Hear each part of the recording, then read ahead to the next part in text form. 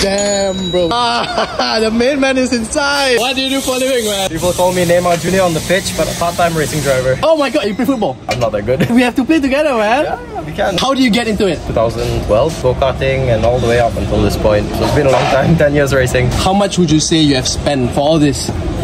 Can't put a number on it. I'm at a point where I want to get paid and do it professionally. That's the goal in the end. You're in F3, is it? I was in F3 last year. Porsche Malaysia called me and they said they wanted a driver, so here I am. Oh wow! You got that opportunity? Yeah. What's the best racing advice? Because I'm into racing right now. Give me one, man. Big balls, man.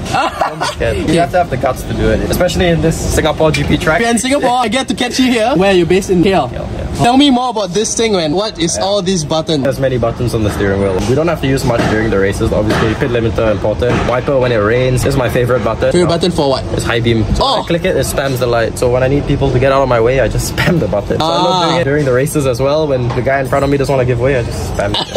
My radio, my star. There's a lot of things you can see here. Different displays you can use. Oh, there's the map. That's the track map. Obviously, we don't use it. And here I have the track map here, track map here. And we have some extra buttons here. It gets hot, right? I think in this car, it goes to like 60, 65 degrees in the cockpit because we don't have any aircon. We just have a fan. It gets pretty bad, not gonna lie, during the race. I was suffering towards the end of the race today. I know of people losing weight after the race. Yeah, you lose a lot. One thing about it is like in Formula 3, because it's open, you don't feel the heat so much. But in this, because it's a closed cockpit, you're literally in an oven, you know, so you boil. What advice do you have for someone who wants to get into racing? Let's say per se it's me. You race go-karts? I try to. I think go-karts is the first step. If you're good at go-karts, you'll be good at racing. My opponents are all old people, man. Beat them first. I do beat them. What's the next step? Enter your local racing series. Singapore is a bit hard for racing, but in Malaysia, you're blessed to have so many local series you can enter and practice.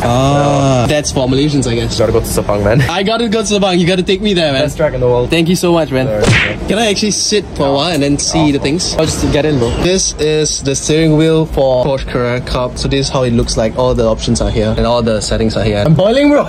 Oh my god, I can't believe it. And you're wearing all your gear as well. Yeah. It's bad, bro. This is the lightest door I've ever felt, man. Full carbon fiber, you can see. All reliable.